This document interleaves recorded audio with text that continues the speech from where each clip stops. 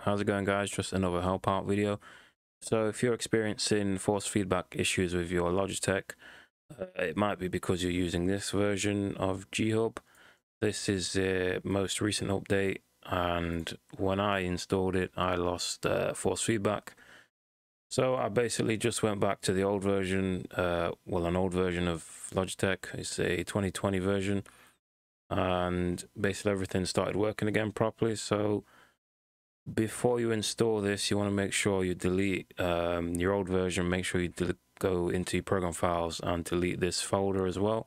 So once you've installed this version, make sure you go to settings up here and uncheck this box here.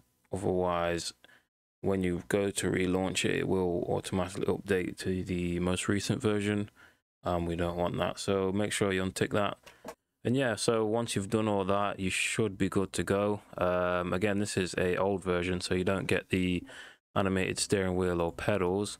But just to show you that it is working, I'm just gonna quickly launch a Assetto Corsa. So yeah, it should all be working. You might have to mess around with the settings a little bit. Again, this is an older version. But until they drop another fix or drop another update, I'll probably be sticking with this one for now. And yeah, I hope that helped. Thanks for watching, and take care.